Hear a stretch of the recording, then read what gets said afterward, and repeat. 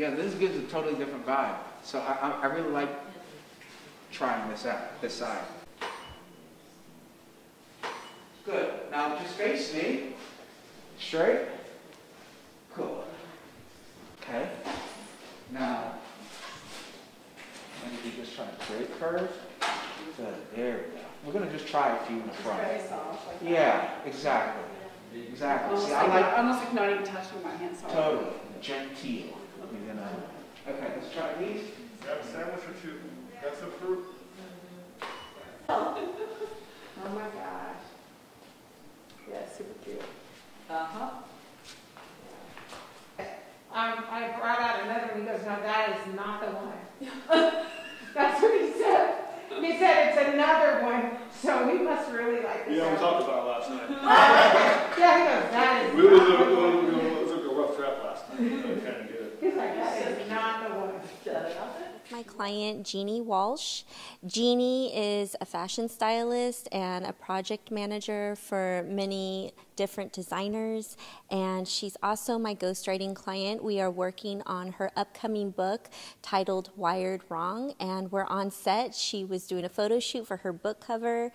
And Jeanie, I'm really excited about this talk right now because not only from the other interviews that I did while you were doing your photo shoot, but just so many of my clients and people that I make contact with in general have struggled with so many of the things that you talk about in your book. So let's start this interview off with you telling people what the intention is behind this book that we're working on together. You are so amazing, Jeanie. I want to talk about a recent conversation that you had with your father, because you know the book is titled Wired Wrong because he used to tell you that he's sorry you were wired wrong. And recently your father expressed to you that he forgives you for everything that you put him through when you were a child. And as we were discussing that conversation, I told you to stop and think about that for a moment because it validates what we're doing here with your book. We're trying to destigmatize mental health, right? Would a parent tell their child who had cancer when they're young, whose medical bills were extremely high and the parent had to work 2-3 jobs to pay it off, who required a lot of attention, who cried all the time because they were in pain, would a parent tell that child who survived cancer when they're older, I forgive you for all that you put me through? No, a parent would not do that, right? They wouldn't do that. Why is that? That's because people think that, oh, well, it's cancer, it's a disease, right? It's not the child's fault. But somehow we've related mental illness, mental issues that someone's experiencing, and most of the time it's from trauma, as we discussed, and we blame them and we shame them for that.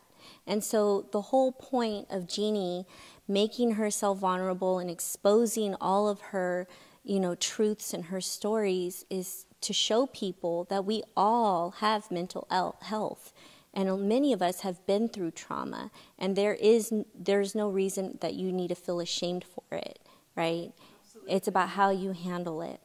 And so I wanted you to talk with people a little bit about the experiences that you had, not just being a mother, but being in the fashion industry and the things that you were dealing with behind the scenes, like, when you 5150 and the breakdowns, but how you were able to deal with all of that and still create success for yourself. That's a very interesting question and a little difficult to answer because it has been tough. And every day still to this day is a challenge. It'll never be over for me. And for anybody with mental health problems, it'll always be continuing. And it's taken many years for me to get to the point where I'm at. And in learning to understand my triggers, knowing them, expressing them to my loved ones so they know, because sometimes they don't know why I'm upset or why I've had a meltdown.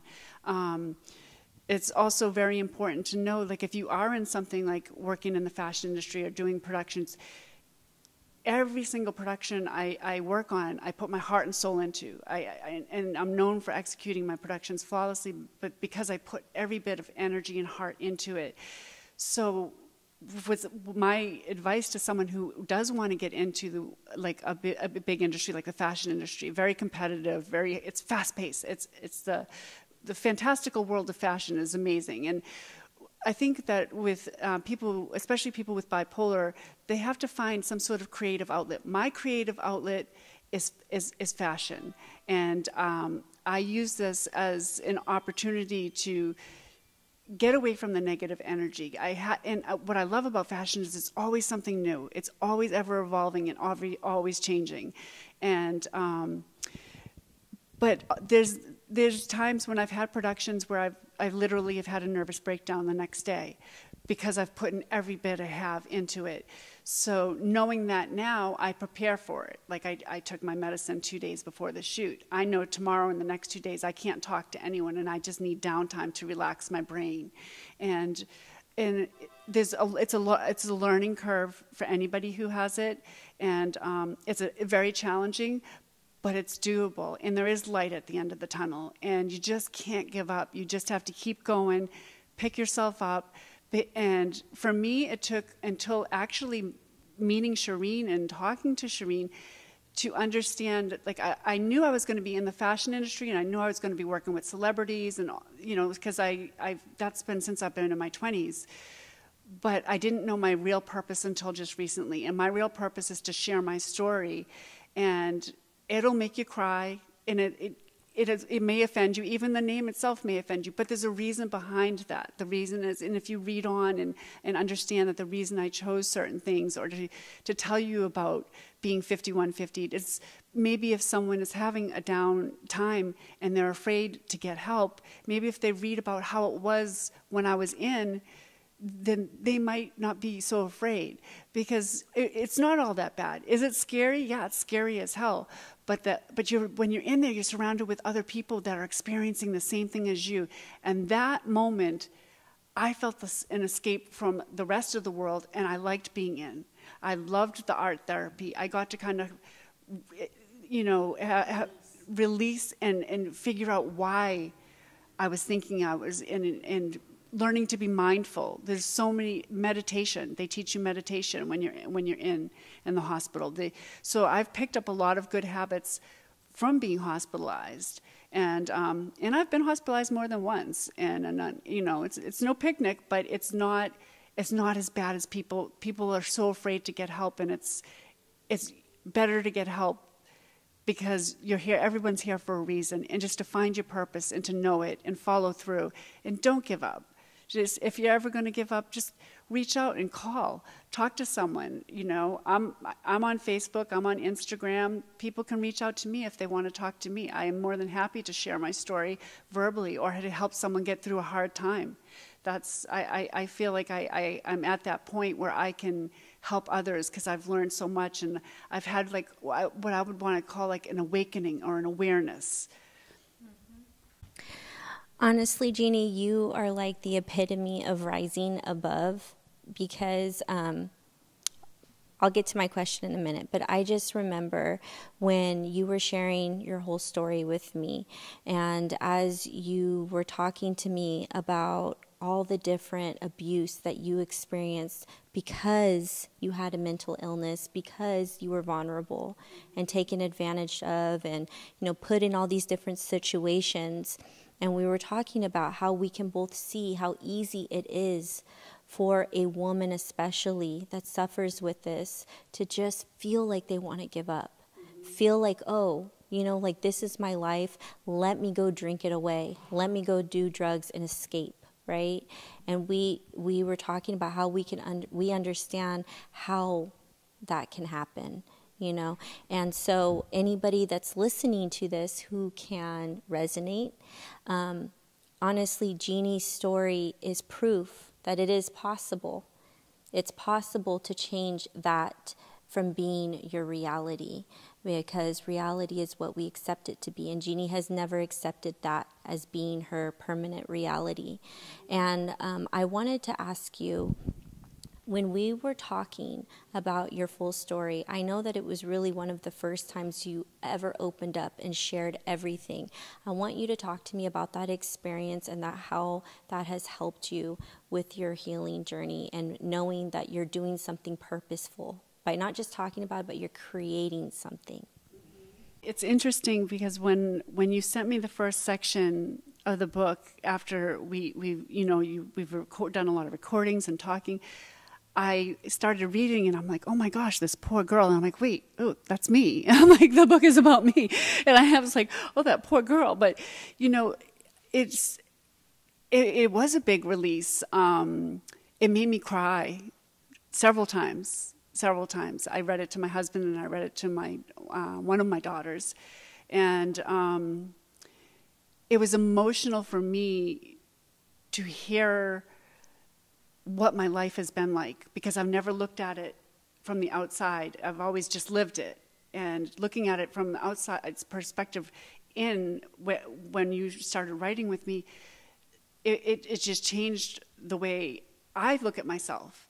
And I know that, sorry. It's okay. It's tough. It's just, it is emotional, and hard to share all of this. But I'm hoping that by sharing my experiences of my childhood and a lot of the heartache that I went through, that hopefully it may inspire or save somebody. And if I can help save somebody, or if I can help inspire somebody, whether it's in the fashion industry or if they need help with mental health issues, I'm here for you. And that is what this is for. And the book will lead to other things and ways to reach out. Feel free to reach out to me. Shoot me a message if you want to talk. I'm here for you. You're not alone. And I think that's what everyone needs to understand, is they're not alone. We're here there's people that really care and that understand what the illness is about and want to help. And that's why I'm sharing my experiences and hoping to save some lives and help other people that are struggling with this. And the other thing is to know that you are not wired wrong, right? You and I have talked about this, that so many people that are diagnosed with bipolar or schizophrenia, they have a creative side. They're creators.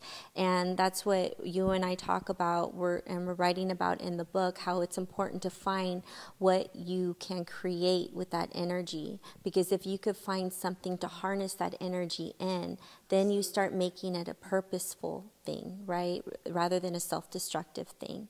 So I'm really excited for your book to be released soon. It's titled Wired Wrong, and I want to give you an opportunity to thank everybody that came on set today to work on this photo shoot, the book cover with you.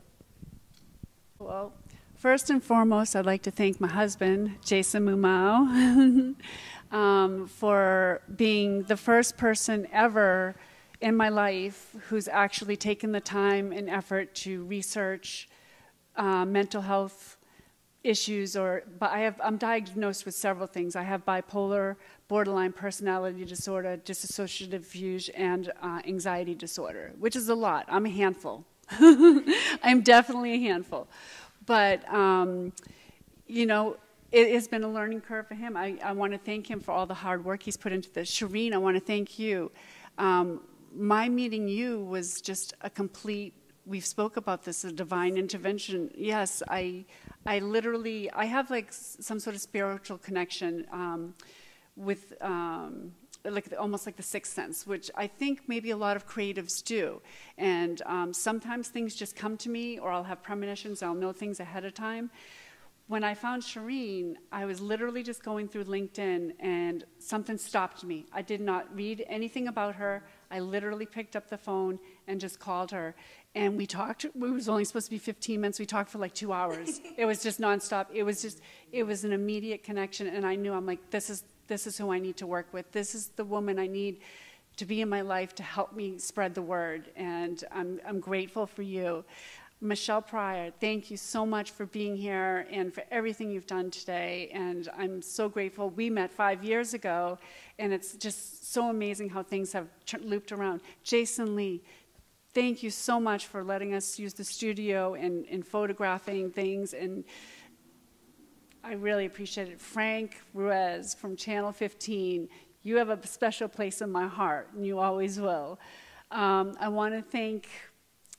I definitely want to thank Colleen Quinn.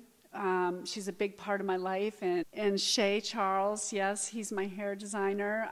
And we have Tiffany Clay did my makeup today. Nancy McDonald, also from FIDM. If it wasn't for...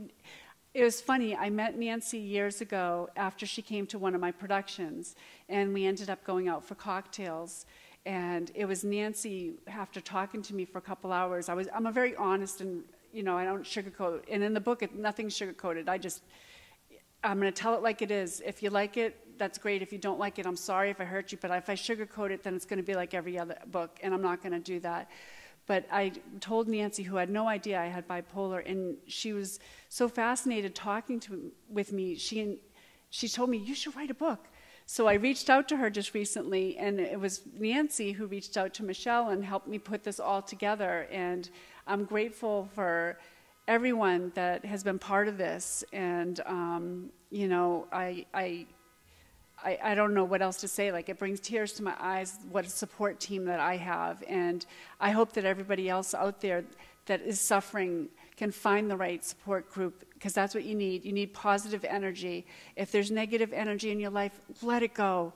It is not going to help. You need to get the negativeness out of your life and just stay with the people that are positive and supportive. That's the most important thing. You're able to find Jeanie Walsh. She is on Facebook under Jeanie Walsh.